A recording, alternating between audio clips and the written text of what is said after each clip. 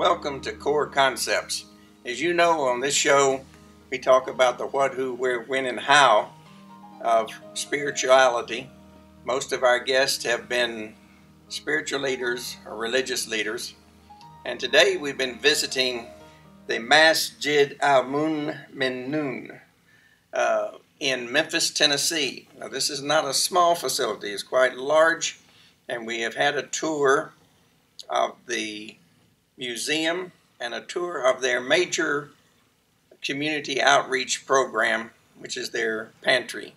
And I have known IMAM Rasad Sharif for some time due to interfaith conferences and so forth. And this is our first opportunity to talk and to visit Masjid Minun. Am I pronouncing that correctly, sir? Good enough. Good enough. This format is pretty simple that we followed on all of these. It's basically asking you, religious leaders, how you came to be where you are in this ministry, how you came to even know about it, and mostly I'm going to let you talk. I just want to ask a few questions here and there, and this is the opportunity really to tell people about this particular mosque and this particular ministry. All right. Okay. I know from earlier conversations that you originally started out as a Christian. Yes. Can you tell us a little bit about this transformation that you went through? Sure. My family was one of the pillars, so to speak, of the local black Episcopal church. It's called Emmanuel Episcopal Church. The church is still ongoing to this day. So my grandfather and father were trustees in the church, et cetera, and I was an altar boy. And in time, I became, I guess, more and more like the lead altar boy. I was born in 1947, and when I was 10, which would be 1957, my parents bought a set of coffee table type books called The Great Religions of the World. Now, as an altar boy and a person who went to Sunday school, I had some questions about some things. I had some thoughts and I had some feelings. But when I read this coffee table book, first I read the children's version that they bought, and then I read the adult version. And when I got to the chapter on Islam, I just lit up. I was a 10-year-old kid, but I kept saying, oh, that's right, I knew it. So they struck me and made an impression upon me. There wasn't anything to actually do about it. As a 10-year-old kid, you follow whatever your parents have you in. But I was impressed from that moment. And then fast forward several years later to 1975, which would put me at about 28 years old or so. I was walking down the street and I was handed a flyer about the grand opening of this place.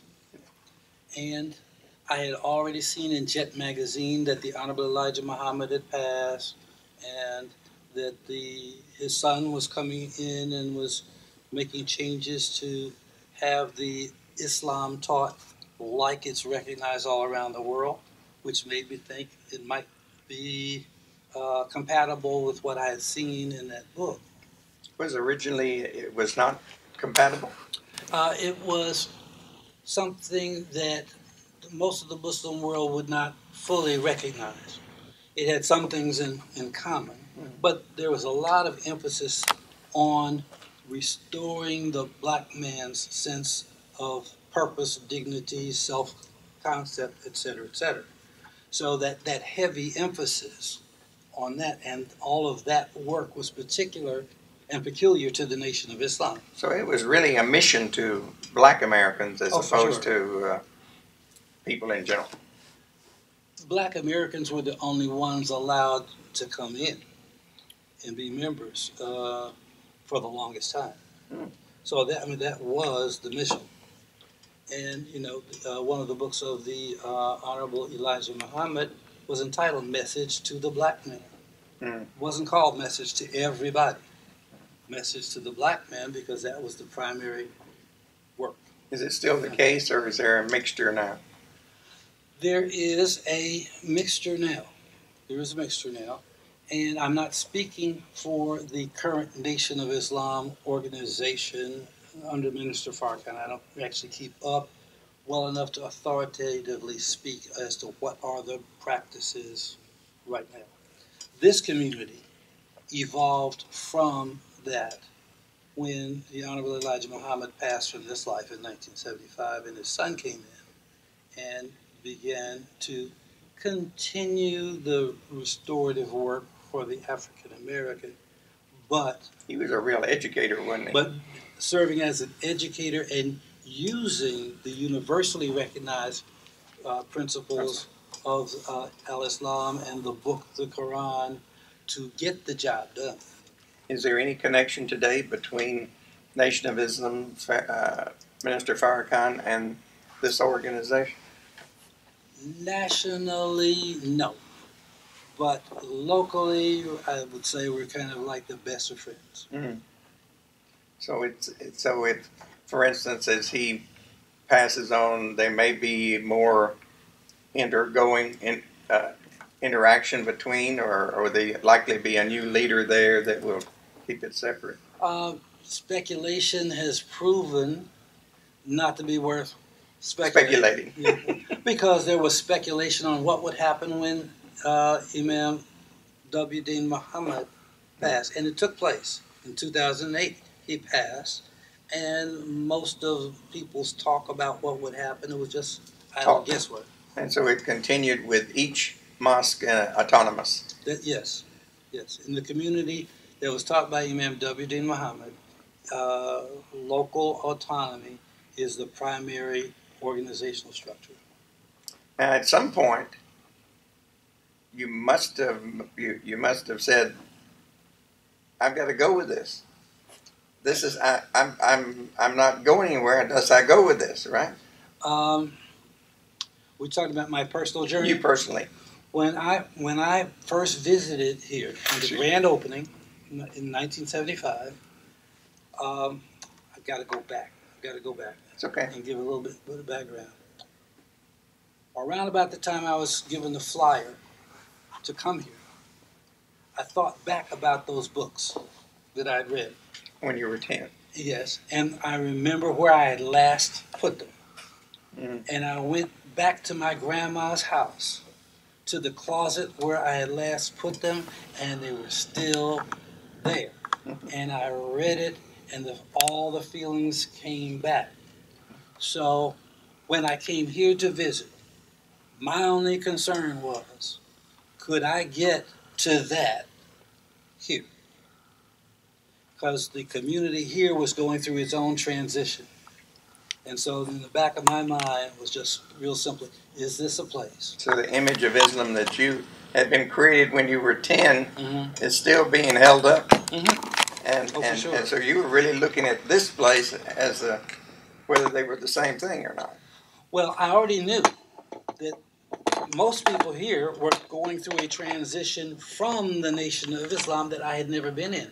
Mm. So my question was, while that's going on, can my journey also take place at the same time, in the same building, in the same community?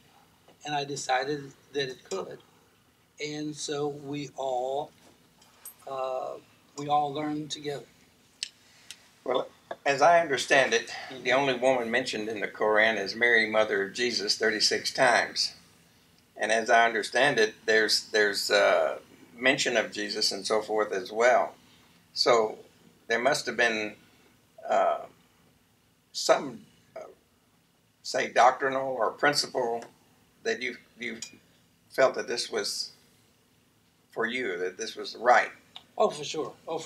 Now, the Quran mentions several women, women in general, but, Mother the Mary of Jesus, Pharaoh's wife, other women, et cetera, et cetera.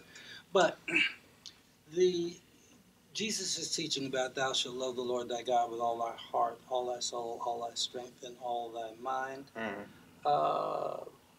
Perfect statement of Islamic doctrine. Mm-hmm. The basic beliefs of Islam, I learned them all in Sunday school. It's the belief in one God, angels, bringing books of scripture, to messengers of God, life after death, and that God has the determining power over all things. Learned all of that in church. So the beliefs were a reaffirmation of the fundamentals that I learned, and I found it more consistent with the teachings of Jesus than what I had found previously. The churches. Mm-hmm. Because Islam does not allow images. I remember reading in the Ten Commandments that there weren't supposed to be images. No graven images. Yes. But I was looking up at the wall of the church, and there's this huge image. Mm-hmm. And also, I have an Episcopal friend right now who's trying to disabuse me of this impression that I got when I was little. But when I was confirmed in the church, the bishop came down, and his mitre, or whatever they call it, it looked like a Klan hat to me. I was in the island of Cyprus for a couple of years, which is figures prominently in your missionary journeys of Paul and so forth, Mm-hmm. with Salamis and Paphos. And I lived in Paphos, actually. And I would go up to Platris, because at certain times of the year you could snow ski on Mount Troodos, or you could water ski down on the coast in the same year. And but there were two very famous 15th century, I think, retreats. It's a monastery, Mm-hmm. and you walk in. It's like walking into a cave, and the icons are everywhere, Mm-hmm. just solid. The Mm-hmm. walls are covered with icons. It's kind of interesting as to how some of those things would develop. Mm-hmm. Yeah. Especially with the teaching to have no images. That's was an interesting experience for me. So in the doctrine, Mm-hmm. basic teaching, there's some significant differences between Christianity, especially in the Trinity, as opposed to, God is one, Mm-hmm. the absolute unity. Can you tell us a little bit about that and what you see there? You asked. I'm asking. Okay. I look at Christianity from a Muslim point of view. I see three concepts just in the word Christianity. I see a Trinity right there. I see Christ, and it doesn't stop there. Then I see the addition of en, and then I see the addition of it. And I attribute Christ to what Christ taught. En brings Paul to mind. And it brings the Council of Nicaea in 325 AD, and that whole century of bishops' council and what they added. So Islam matches Christ. Ianity is not part of Islam. So Islam is back to what Christ taught before it got taken further. Well, certainly, Matthew 13:35, Jesus said, I came to reveal the secrets that have lain hidden from the foundations of the earth. Mm-hmm. And then it says in the same verse that he spoke to them in parables, and only in parables. Mm-hmm. So he saw his mission, primary mission, as to reveal the secrets. Mm-hmm. And even when he was in front of Pontius Pilate, the only thing he would confirm is that he came to reveal the truths. Mm-hmm. So I take it that Muhammad in his revelations was taking that same thing Mm-hmm. to bring revelation, as opposed to the commonly accepted idea that Jesus was sort of dead man walking. He just came down to die for the sins of the world. Right. I couldn't have said it better. Okay. We might make you an imam. Okay. As I heard a wise person say just a couple of days ago, when Jesus was praying in the Garden of Gethsemane, he said, "I've finished." Before he was even arrested. What you sent me to do. Mm-hmm. So John 18. Yeah. So that means that the people who say he was sent to do something that hadn't occurred yet, they're looking at it from a different perspective from his way. A redaction. And there was an awful lot. So the Quran basically just says, don't go too far in matters. And the Quran endorses the teachings of Christ as having guidance and light. Now, we know that within Christianity, the first 50 years, most of them were called Edomites. They were led by James, the brother of Jesus. Mm-hmm. There wasn't really a recognition of deity here. It was all about his teachings. Mm-hmm. It's with Paul that we begin to get the other. Is there anything like that that has occurred within Islam? Or has the Quran remained without any tint of redaction? Well, I don't think that's the comparison. I think Christ's teachings have remained, and the Quran has remained. Mm-hmm. What teachers teach? There were teachers who were not satisfied with staying within what Christ taught and stopping where he stopped. Had their own agenda. They wanted to go further. Mm-hmm. Likewise, the Quran says what the Quran says, doesn't have to be tampered with. All a person has to do is start adding some more teachings.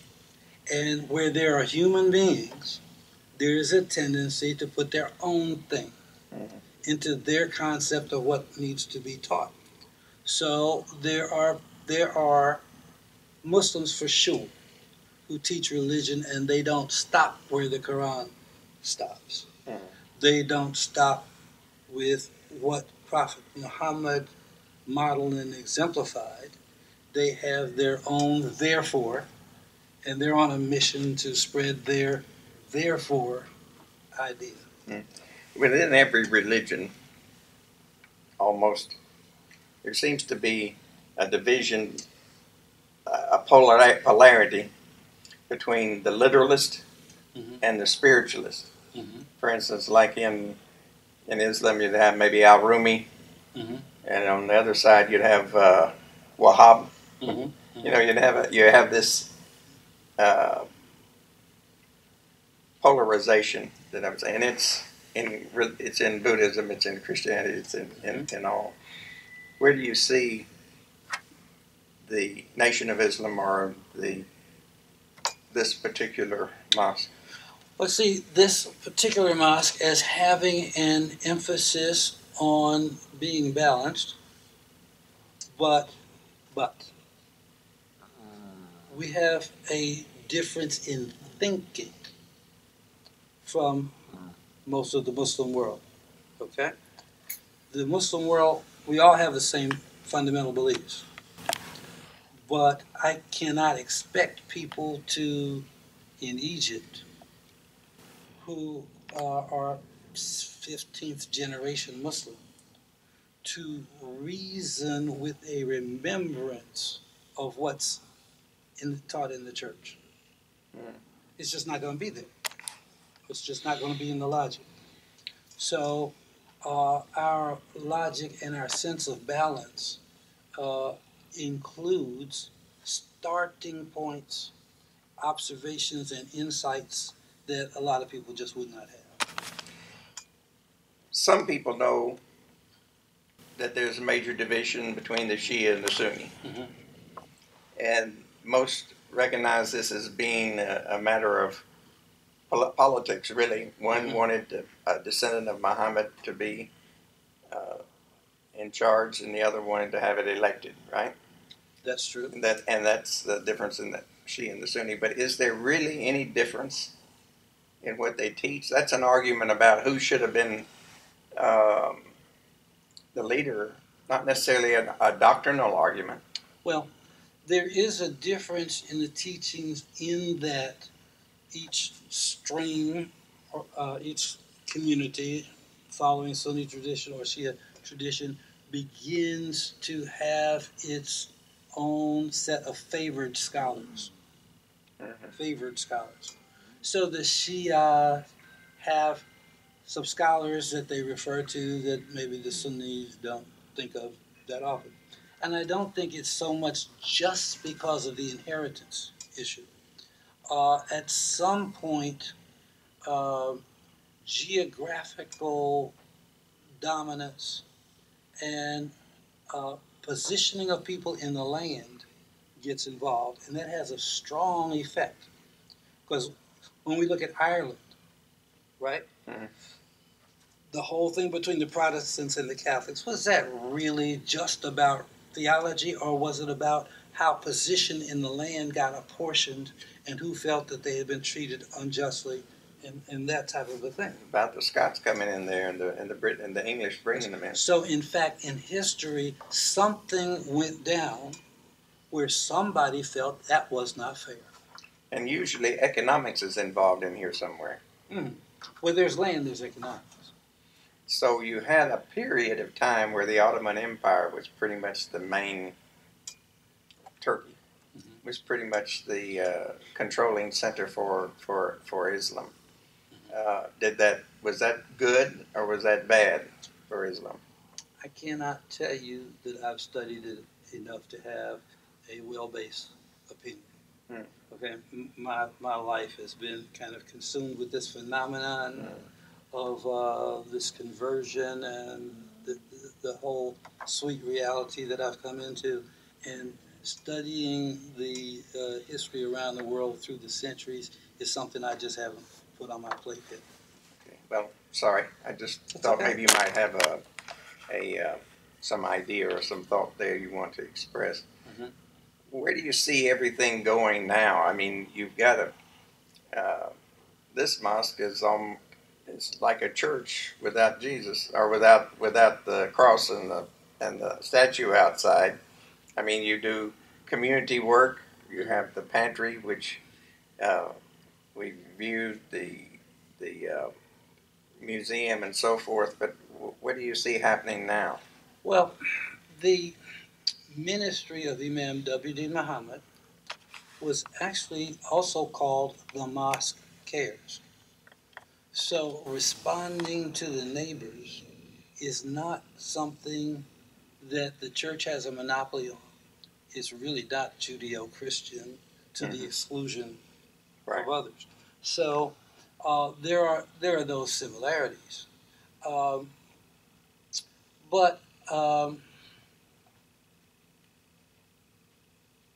where I think things are really going is that the public will get to see what's the reality of what Muslims are all about, because right now the concept is mostly dominated by dramatic reports, which are like out of touch with the fundamental reality.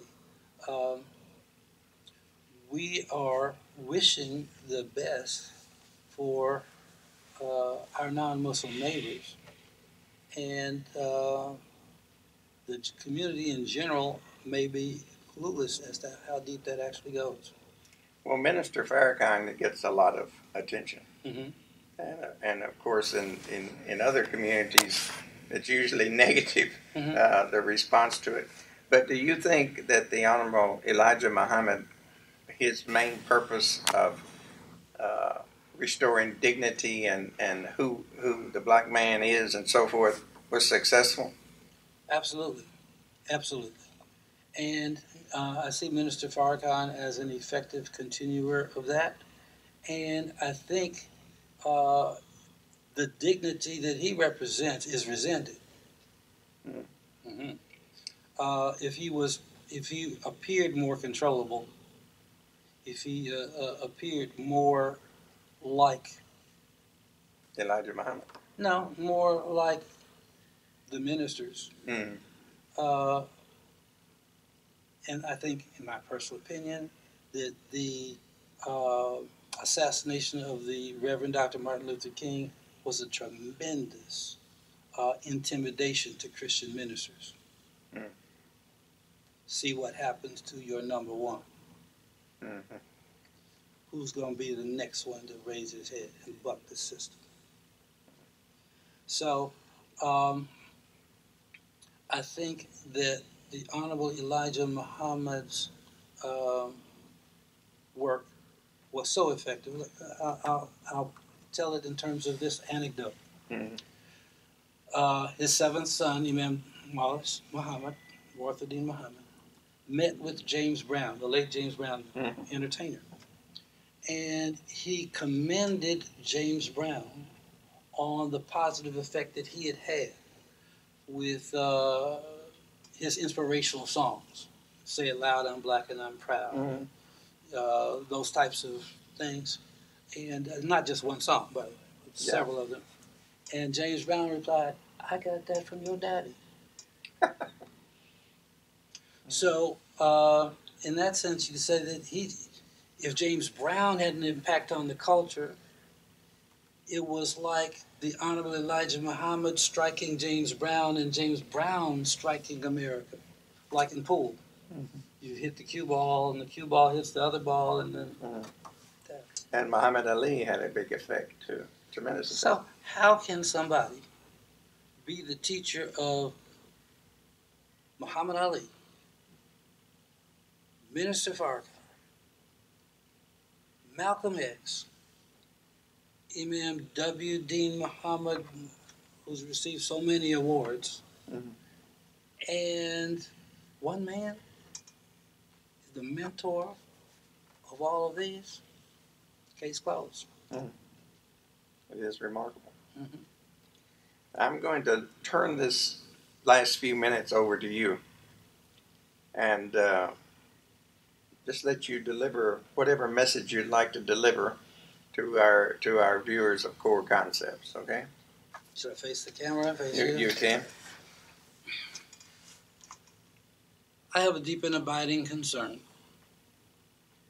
that the Reverend Dr. Martin Luther King's announced vision that we as a people shall make it to the promised land has not been announced as being fulfilled now that 50 years have passed. In Scripture, wandering in the wilderness is known as only taking 40 years, and it's been 50 years. We as a people, having been enslaved,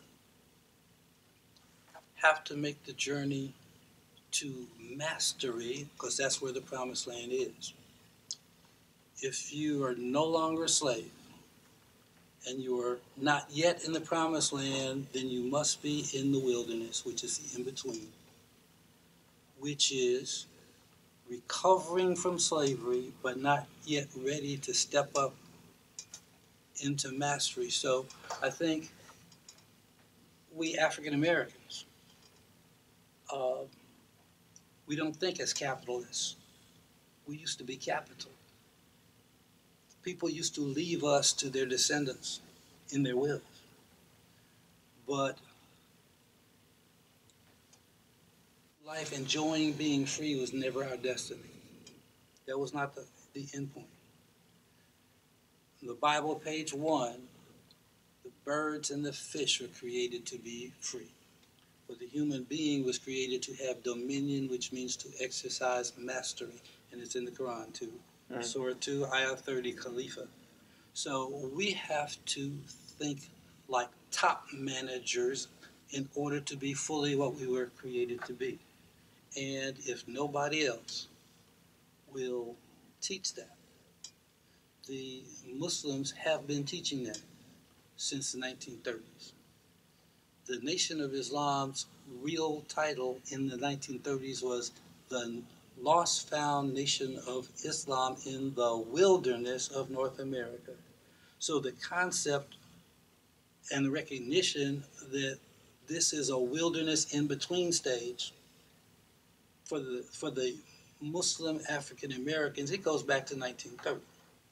So we're comfortable talking a different talk. taking a different stand, walking a different walk, and we want that for our neighbors so that that vision that Dr. King was speaking from can be fulfilled. But walking around and petitioning others to make changes so our life will be better, that's a non-mastery move. We appreciate you allowing us to visit. Okay. Come inside, Mhm.